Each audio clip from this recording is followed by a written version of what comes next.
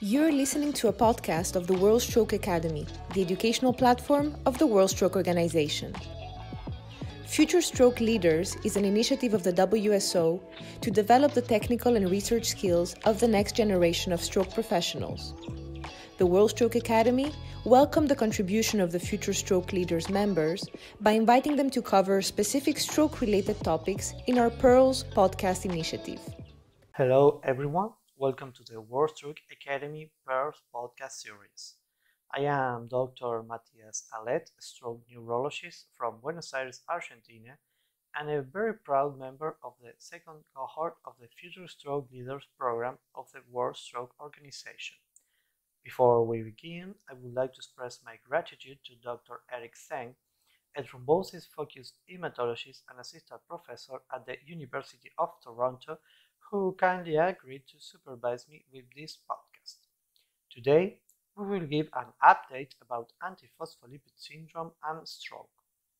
We must remember that stroke and TIA are important neurological complications of antiphospholipid syndrome, and testing for antibodies should be considered particularly in individuals after the age of 50 years and or with a history of autoimmune disease, venous thromboembolism, or obstetric morbidity. So let's talk about antiphospholipid syndrome and stroke. APS is an acquired autoimmune disorder with an estimated incidence between 1 and 2 cases per 100,000. The cardinal feature is arterial, venous, or microvascular thrombosis and or obstetric morbidity, including recurrent early miscarriage, late pregnancy loss, and placental insufficiency or preeclampsia. In this podcast, we will focus on an update of APS-associated stroke and other cerebrovascular disorders. Let's begin with acute ischemic stroke and TIA attack, as they are the most common manifestations of arterial pathology in APS, with approximately 20% of patients with APS suffering of a stroke in a 10-year follow-up. Thrombosis is thought to be the most common mechanism, with intracranial large arteries being the most common site of occlusion. We can describe other causes of stroke, for example, embolism from valvular heart disease, the Liebman-Sachs endocarditis, vasculitis-like manifestations, chronic occlusive vasculopathy affecting small and medium-sized intracerebral arteries, and carotid or vertebral artery dissection. The cerebral vein thrombosis is an uncommon manifestation of APS, but when it occurs, it represents the first APS clinical manifestation. This highlights the importance of testing for APS in patients with CVG, even in cases with possible alternative etiologies, because a finding of APS may change the clinical management. Another rare but life-threatening manifestation of APS is the catastrophic antiphospholipid syndrome. This variant is seen in approximately 1% of APS patients, is characterized by rapid onset of multifocal microvascular thrombosis affecting 3 or more organ systems. Central nervous system is frequently involved, along with renal, lung, and cardiac involvement. Now, let's continue with the diagnostic evaluation. In whom you should check for APS as a stroke risk factor? In general, there is a consensus to investigate young patients with a stroke of undetermined etiology. However, the routine screening is not recommended in cases where there are no other manifestations of APS and where a clear etiology of a stroke, such as carotid artery disease or atrial fibrillation, has been found. A complete workup should include a brain MRI, intracranial and extracranial vascular imaging, a prolonged cardiac rhythm assessment, echocardiography, and in selected cases, a bubble study for intracardiac shunts. Specifically talking about APS studies, there are international consensus classification criteria for APS. which were primarily designed for research purposes. The interpretation of laboratory and clinical information can be challenging and often requires expert review and interdisciplinary discussion. According to current guidelines, the accurate determination of antiphospholipid antibodies requires the testing for all three criteria: lupus anticoagulant, and IgG and IgM anticardiolipin and anti-beta-2 glycoprotein 1 antibodies, and checking for persistence of positive results beyond 12 weeks. Demonstrating the persistence is essential to exclude patients with false positive results, such as in viral and bacterial infections, HIV, and syphilis.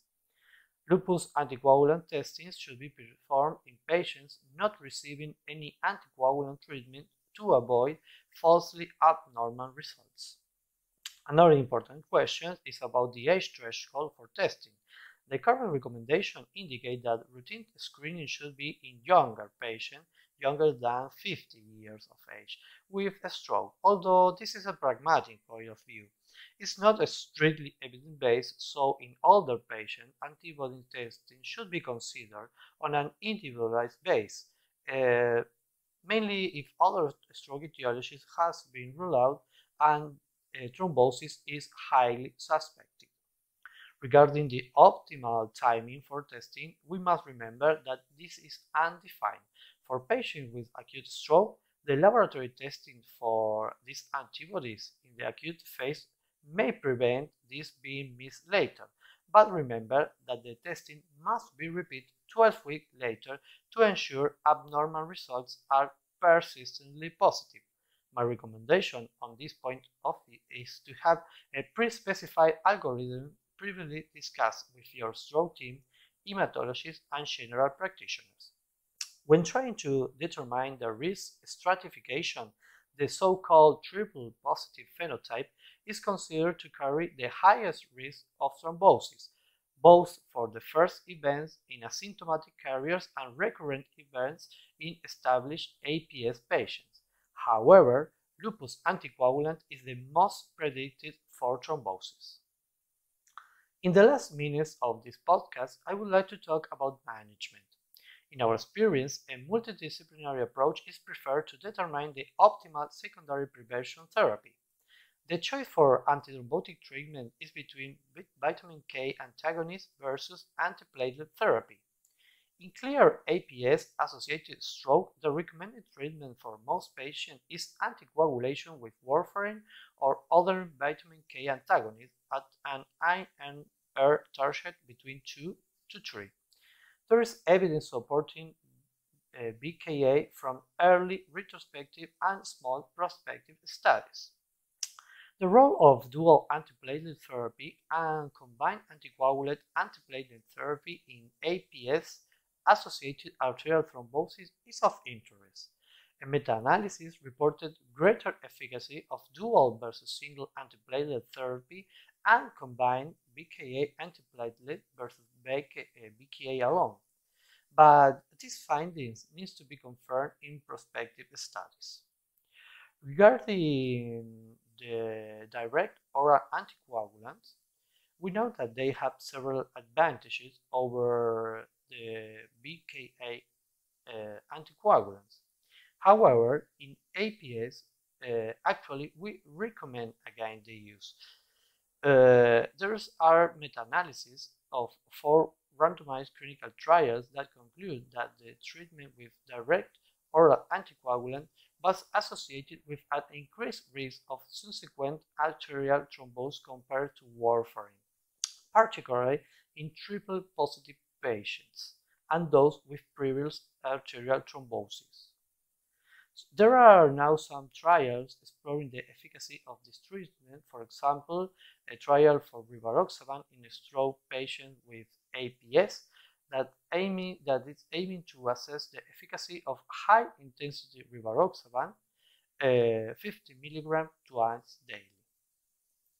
Last, in the case of anticoagulant refractory APS, the management of new thrombosis is largely empirical.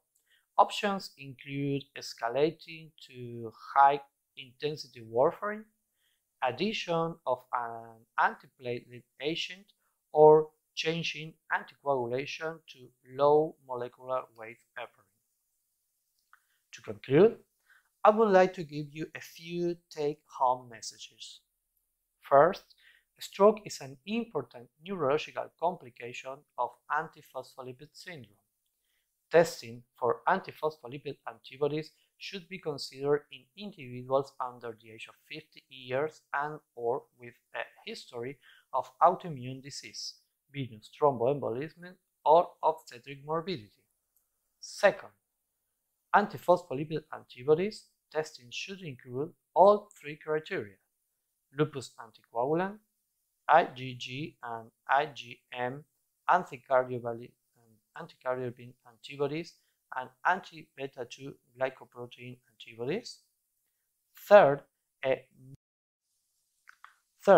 multidisciplinary approach involving experts in hematology, stroke neurology is recommended for diagnosis evaluation of patients with suspected APS.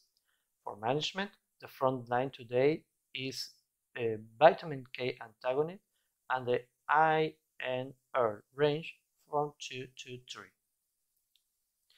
If you are interested in reading more about this topic, you can go through a paper recently published in the International Journal of Stroke, Antiphospholipid Syndrome, Antiphospholipid Antibodies, and Stroke from Dr. Prabal Mittal and colleagues from the University College London Hospital NIH Foundation Trust. And also, you will find more reasons ahead. It's been a pleasure to be here in the podcast series. I would like to express again my gratitude to Dr. Eric Sang for his collaboration as a mentor for this podcast, and to the World Stroke Organization and World Stroke Academy for this opportunity. I'm Dr. Matías Alet from Buenos Aires, Argentina. Thank you very much for listening. Thank you for listening to this podcast. You can find additional stroke education material and resources in our World Stroke Academy website and social media channels.